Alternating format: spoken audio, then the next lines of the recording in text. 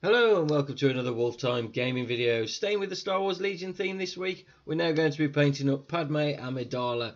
Now, not necessarily the most active of characters in the Clone Wars, but hey, you know, we all love a bit of Clone Wars, we all love Padme Amidala, and we want to get her on the tabletop with the rest of our troops, leading the Clone Warriors alongside Obi-Wan Kenobi and the recently released Anakin Skywalker as well. I've been really excited to actually get to this one. I've been painting up quite a lot of Star Wars Legion recently, as you may have seen if you've been keeping up with the videos. If not, go and check them out after watching this one. Before we get started on painting this one though, let's get that kettle on.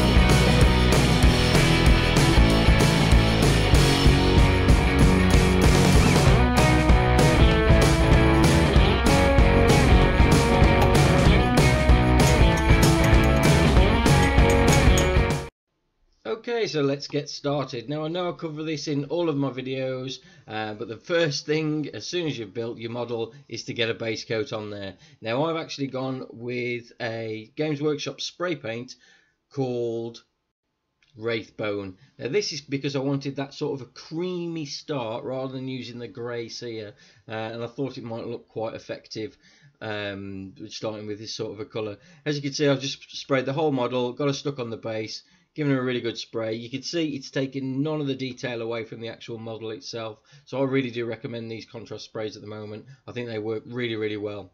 So the first step in painting the actual model itself and getting some colour on there is the actual face, or at least I always try and start with the face. Now, the first step in doing the face is the actual eyes. Now, you may have seen me do this plenty of times in the past when painting the models, but I will go over it again. Now, what I do is get a very small tip brush, a little bit of black paint. In this instance, I'm using Corvus Black, and I'm drawing a line from essentially next to the nose outwards. Now, what this does is give you an outline where the eyeball would be, and gives you a little bit of definition, where essentially you'd lose that if you just went with a white straight on the top for the eyeball, and that'd sort of blend into the skin, or at least that's what I've found anyway, but obviously each to their own. The second step is the eyeball itself. Now, this can be really fiddly, because what you want to do is get a little bit of white paint and draw a line in the center of that black line that you've already done. Now, this, as I say, can be very fiddly to try and stay within that black area. If you go over it, don't worry, you can get a little bit of Corvus Black paint and just touch around the edge of that again, and it'll sort of tidy itself up a little bit, and it does look really good, and it's well worth it. Trust me, you'll see when we get to the finished product. Now, the final step in painting the eyes is the eyeball itself, and all we do is grab that little bit of black paint again and just drop a little bit of paint in the center of that eye, or to the side if you're wanting to have a look in a certain direction and you're feeling a little bit more brave in where you're actually painting it. If you do mess it up, don't worry, just start again. It's as simple as that. You know, this is all about learning. This is all about us getting what we can on the tabletop.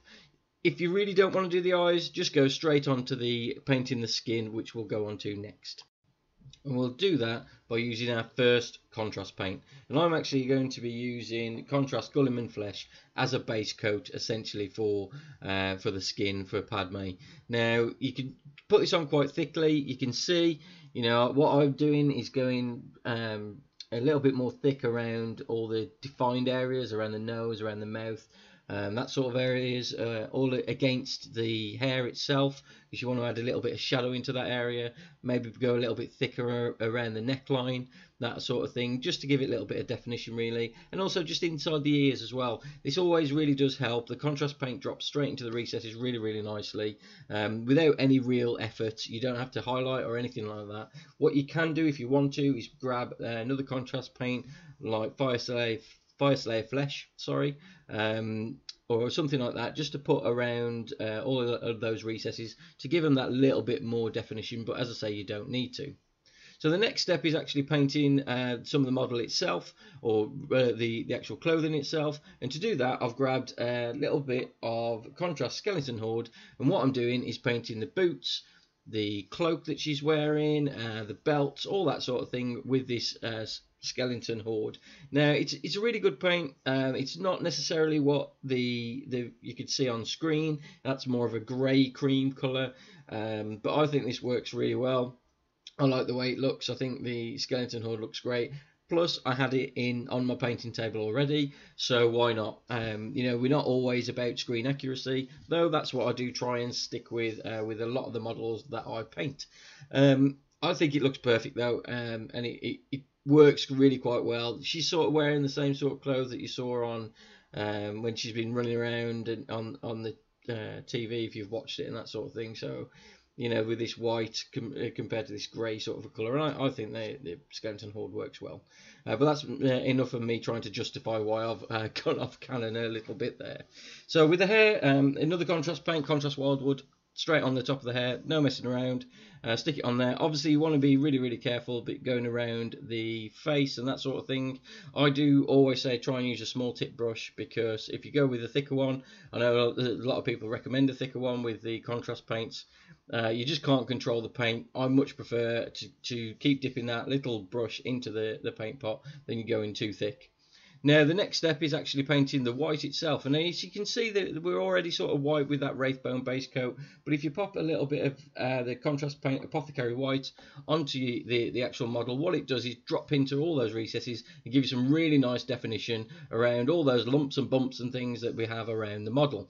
Now go really thick with this one, but do keep in mind that it's really thin, and it will run, and it may run onto those areas that you've already painted. So do be careful when going into those areas, or start with the white and then go back over it after with the other colours and that sort of thing. It's really up to you how you want to paint these.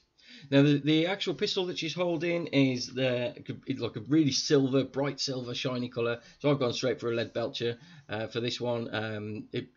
It's all silver, as opposed to, you know, some of the traditional sort of Star Wars weapons that have almost got like blacky sort of recessed areas. This it needed to be quite bright, so I've just gone straight over the top of the base coat with a silver rather than grabbing a black first. But there you have it. That's the model itself is complete, and look at that, we have used hardly any paint at all to actually get it looking like this. You know, I'm quite pleased with this, and you can play with it on the table like this as well. You don't need to put any basing on there or anything like that if you don't want to. However, I wanted to fit in there with the rest of the force, so I've whacked a little bit of the Citadel Martian Iron Earth just on the base. What I did do is paint the whole base black first, because what the Citadel Martian Iron Earth does is crack, and it separates itself to make it look a little bit more realistic. The problem is if you leave it the base colour white underneath, you end up with white cracks, and that doesn't really make sense, unless I suppose you're trying to get a sort of a frosty feel, in which case you wouldn't go for the Martian Iron Earth anyway. However, I think it looks absolutely fantastic like this. You don't really need to add any more. Just put that black paint on there, frame the black around the base as well, and stick the Iron Earth straight over the top. But there we have it. That is the model complete. But thanks very much for watching. Make sure you go and check out all the other videos I've got at the moment. There's loads and loads of Star Wars Legion videos on there. Also got a lot of Star Wars Armada stuff coming up with the release of Clone Wars as well. So do make sure you subscribe. But thanks very much for watching, and I'll see you in the next one.